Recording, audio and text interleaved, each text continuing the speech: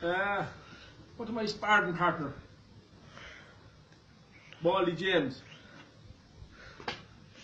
Yeah, I see you on you made a video there a while ago. About that you can't do nothing about JJ and Paddy.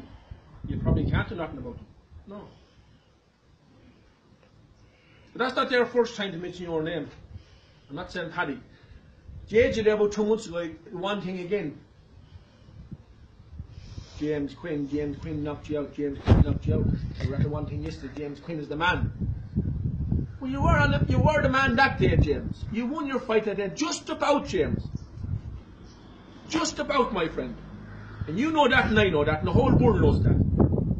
And you're dead right. It will not go on longer this time, no. Oh, you go 1, 2, 1, 2, 3. We can all 1, 2, 3. I'm not a weight loss. I'm 50 years of age, you're 50. I'm 16, 17 stone weight, you're 16, 17 stone weight. It'll probably go on maybe 8 or 9 minutes, James. Simple as that. And I know you, James. You can give all, but take fucking nothing. Take nothing. That's the way you were always, James. You could give it all day long, but you could take nothing. Simple as that. I'm knocking you for the last 20 years to fight me, you won't fight.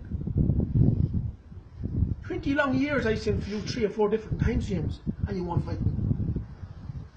You fight me now, you thank God. Thank you very much, James. Thank you. That's all I ever wanted. Was one rematch with you, win, lose or draw. That's all I want. We'll fix the date for the 12th of December. Now that day is familiar, isn't it? You should know what that day is. That's the day that I thumped the head of you out in the wood. I walked away with not one scar, only a bit of a scar. However I cut myself against the ground. You walked away, you know, imagine you got hit with a bus, James. That was from me. You said you bet me in the best day ever I was. Oh, James, my friend, that was the worst day I ever was in my life. And that's what I done to you, my worst day, James. I'm a different man completely now. Oh, I'm a bit older, but so are you. I won't be as fast, James, to get out of the way, but I won't be wanting to get out of the way. I mean, coming into you, James, this time. As simple as that. I know the way you fight, James. I know what you are. Oh, you said you're going to knife me. Can you get me? So why would you want to knife me, James? Why would you want to knife me if you want to fight? That's murder. Threatening to kill a man. Jesus Christ, you don't do that. You want to show you kill me, then you won't get your fight, James. I'm on your back. Oh no, I'm not on your back, James. I'm in your head, James. Because you were always afraid after that. You'd fight anybody in the world, but you wouldn't fight me. You knew it. But now, as I get older now again, I get a bit older, you're a fitter man than me. I have a few injuries. But what can I do with that? I have to live with them. You've none. And you think this is why you're going to bet me. Well, you're not going to. You probably will bet me, you probably might not. Now, we fight for no money the last time.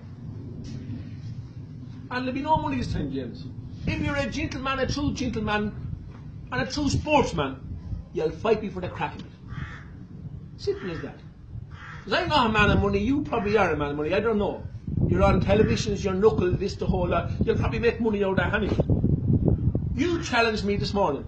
That's no problem. I will give you the date, the 12th of December, James. That rings a bell. Think back, I don't know how long it was, 23, 24 years ago, we fight on the 12th of December. That's about 3 months or 4 months from now, James. And me and you will get head on. Now, forget about your knife, and you're going to knife me when you see me, knife me if you want to. I didn't bring your name into it, James. Them two books, they brought your name into it. And there, read the papers in the next couple of days, my friend. Come on.